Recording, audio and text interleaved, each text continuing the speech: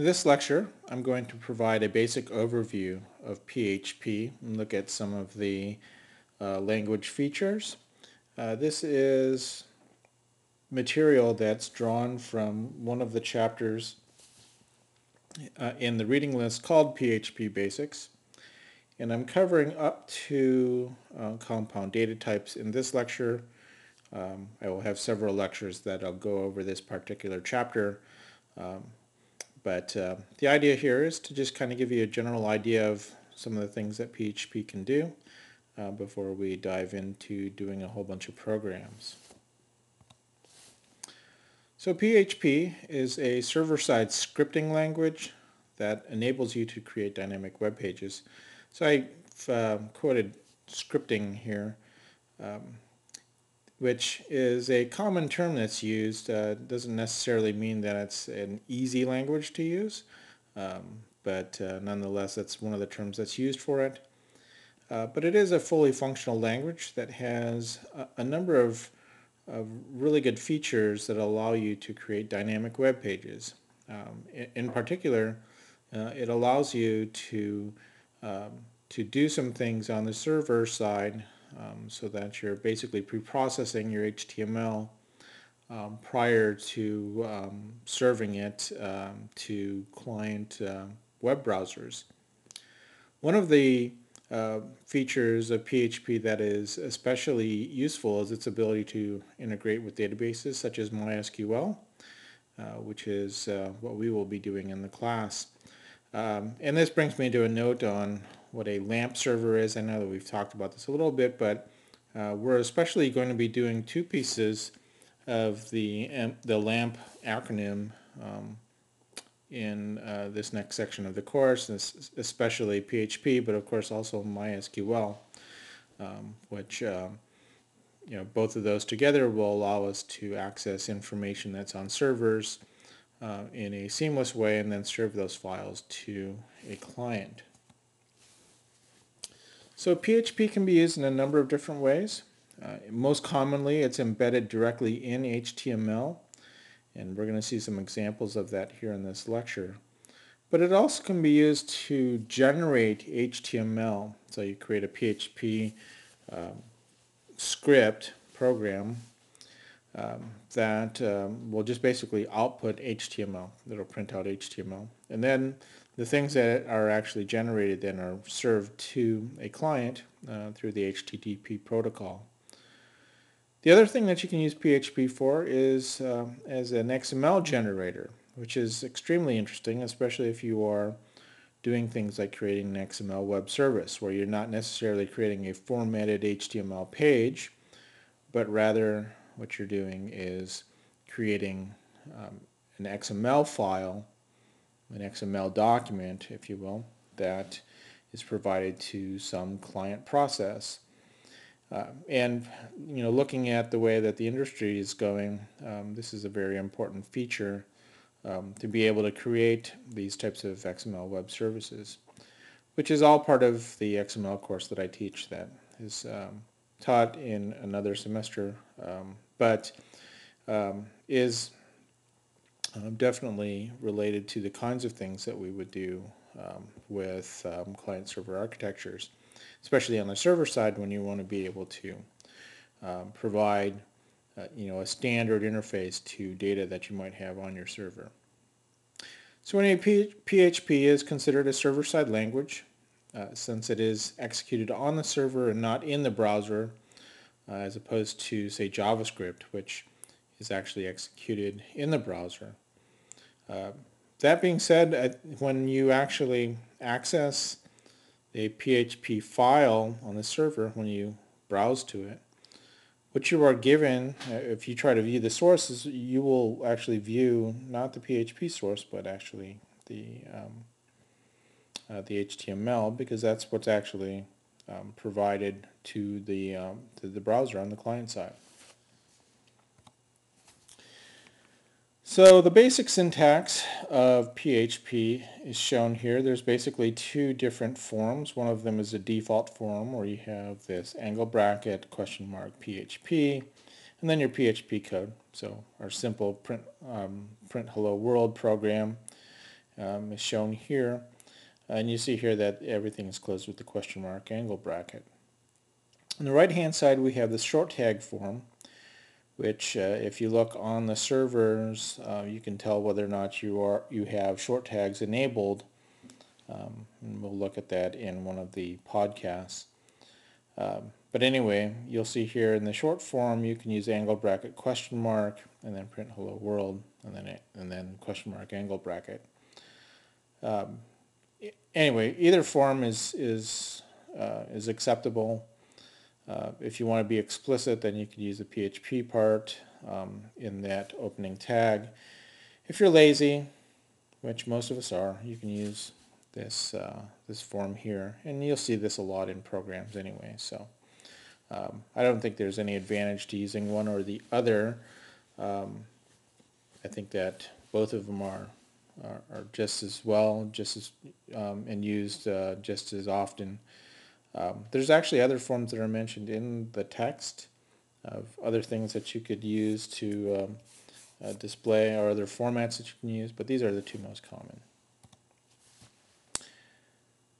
So one of the things that you can do is embed multiple code blocks, multiple PHP code blocks within your HTML document. And this is one of the most common forms of how you would use PHP, shown here in this document, in this slide. So you have your HTML document, and then in various places you would put PHP. And actually, let me change something here in this slide because we're kind of missing some of the highlighting, and I might as well just put it in now before I move on. So anyway, so these are the parts that are actually PHP. So you have in the title, printing PHP hello world, and then in the code, in the body part, you have a variable being created in a PHP block, and you see here that I've used the long form, and this one uses short form, but we've set a date, and then in another part of the document we're actually using the date. One of the things you'll notice here is that the scope for the date variable is the page. So if I create a variable in one block, as I've shown here, then I can use it in another block. Anyway, so this is one way to use, and it's probably the most common way that PHP is used, is directly embedded in an HTML document. But you can also use PHP to generate all of the HTML. I haven't shown it here in this example. We'll see one probably later. But I think this is the form that you'll see most often. The comments in PHP are just like the comments in Java, I suppose. You have the single line C++ style, and then the multiple line C style with the slash asterisk slash. And one of the major things that you'll do with PHP is use print statements or some sort of generative statement to output something on a page. And so there are three different functions that you can use to do this. There's the print function, the echo function, and the printf function.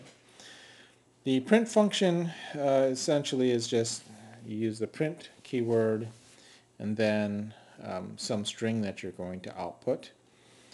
And if you look back in our example here, that's what was happening here. And you can actually exclude the use of the parentheses when you're doing a print.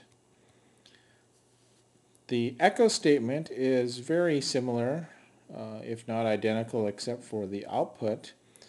I believe that the print statement will output false if it's unable to print, which I very rarely see that. But it does have the advantage that you can put the print into a function, into while statements or whatever it is that you want to do, and it will evaluate, whereas echo returns void, and so you can put those into function evaluations and so forth. They're pretty much vacuous.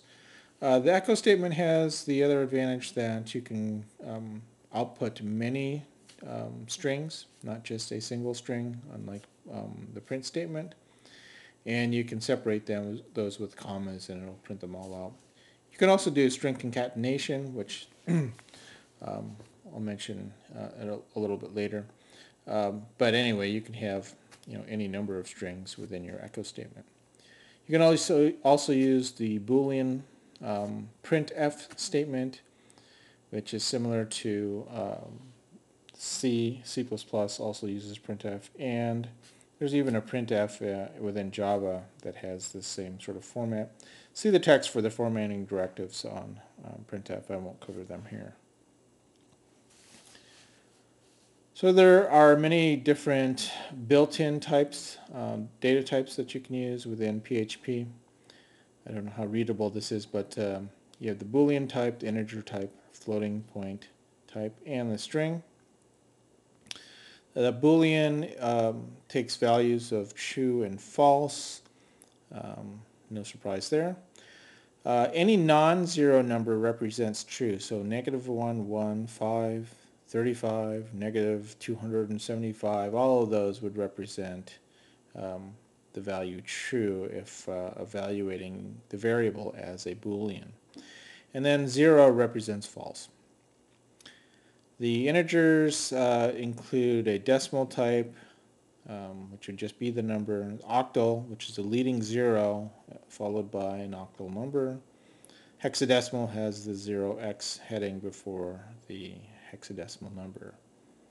Floating point types, as you would expect, separated by a decimal point.